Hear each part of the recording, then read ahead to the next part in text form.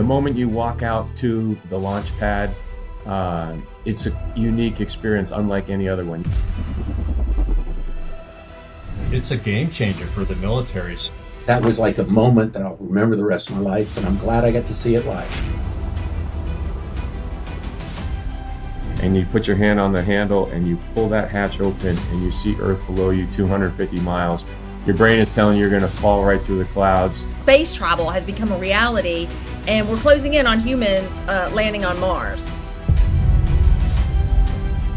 The lines between military and commercial space travel, kind of like with SpaceX, is really blurred. The biggest problem they have is, how do I test the application the same way the user is going to do it?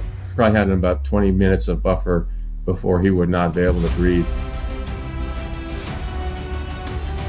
Anything can go wrong at any time. If you allow access to that back-end code, you're doing nothing but risking security. So much more of the capability is embedded in the software and in the touch panels, and that's really where Keysight and the Eggplant capabilities come in. They help streamline those space endeavors. I don't think I was really appreciative of the level of effort and technical challenges that go into robust testing.